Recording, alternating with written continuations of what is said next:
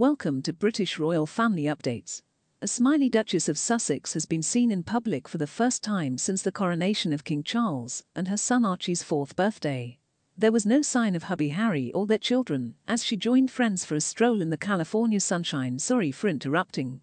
Before we continue, if you're new to our channel, please subscribe and turn on the notification bell for more updates. Thank you. Sweet details about Prince Archie's 4th birthday have emerged after Meghan Markle was seen in public for the first time since the coronation of King Charles.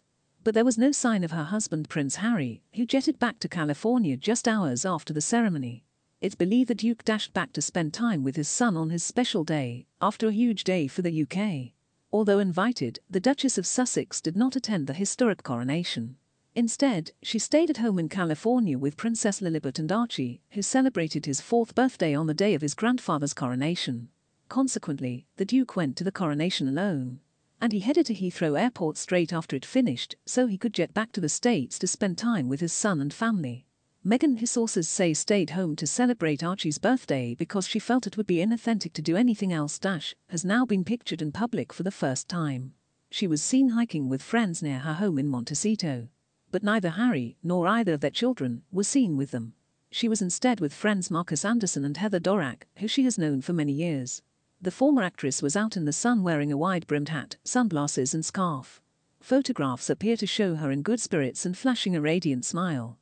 As for Archie's birthday, Meghan reportedly held a low-key party. It's believed Harry was able to make it back to enjoy some of the fun.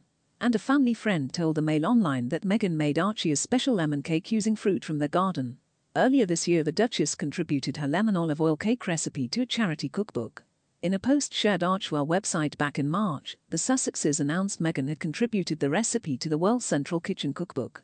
Feeding humanity, feeding hope. She also used lemons picked fresh from her own garden to make the treat for World Central Kitchen in March 2021. Prince William made a sneaky dig at Prince Harry and Meghan Markle during his King Charles's coronation concert, royal fans believe. On Sunday evening, the Prince of Wales delivered a heartfelt speech dedicated to his father and the key workers of Britain, which was cheered by thousands of people. During the speech, he said that the late Queen would be a proud mum, seeing her son being crowned king, and thanked his pa for his commitment. However, he also appeared to make reference to a barb thrown out by the Sussexes, who once said, "We can all live a life of service. Service is universal." In his powerful speech, William said, "For all that celebrations are magnificent, at the heart of the pageantry is a simple message: service."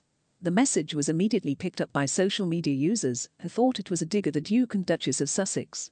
Confirming the development, a statement was released by Buckingham Palace about them stepping away from their duties.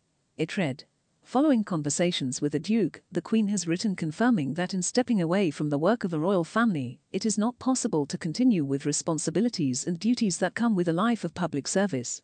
They hit back by issuing their own statement, which read, "We can all live a life of service. Service is universal."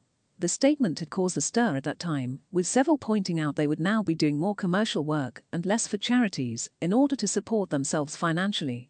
Meanwhile, during his speech, William got huge cheers from the 20,000 people in attendance at the concert, including thousands of heroes from the coronavirus pandemic. He dropped in a dad joke in reference to headliner Lionel Richie, promising not to go on all night long. He continued, "I want to say a few words about my father and why I believe this weekend is so important. As my grandmother said when she was crowned, coronations are a declaration of our hopes for the future. And I know she's up there, fondly keeping an eye on us. She would be a proud mother." At the end of his big moment, William gave a final tribute to his beloved father, which left many in